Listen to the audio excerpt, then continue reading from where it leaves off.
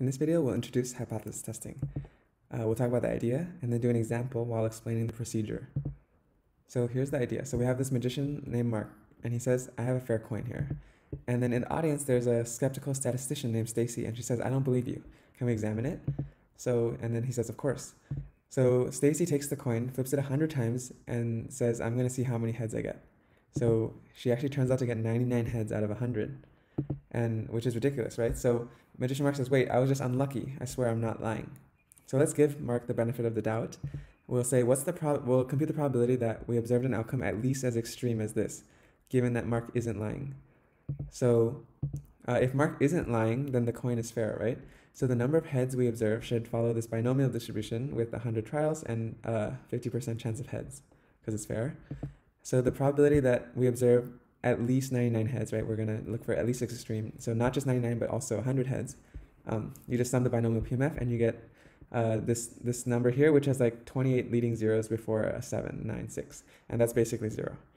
So this is strong statistical evidence that the coin is not fair. Our assumption was that the coin is fair.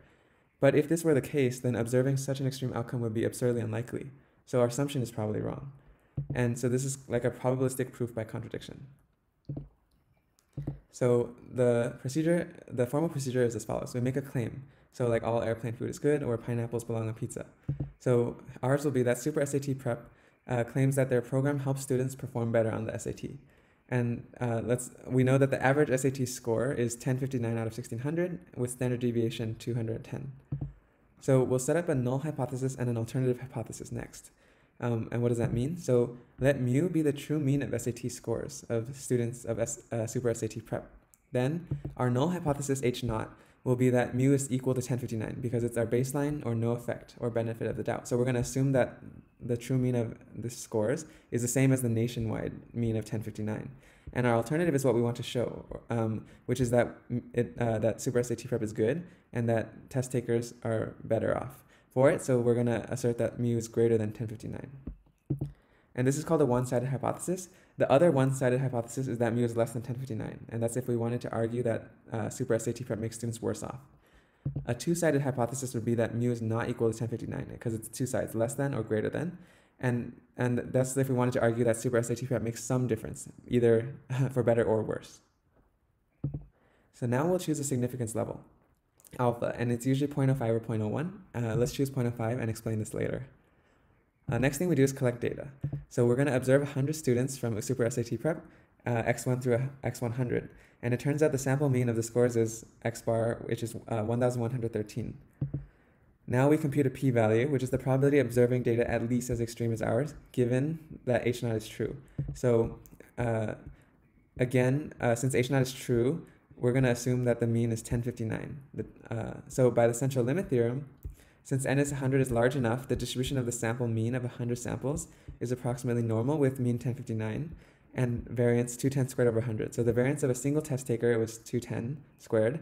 And so you know the variance of the sample mean is sigma squared over n. And we showed this along many times. So the p-value is then the probability that if we took an arbitrary sample mean, that it would be at least as extreme as the one we computed, which was 1,113.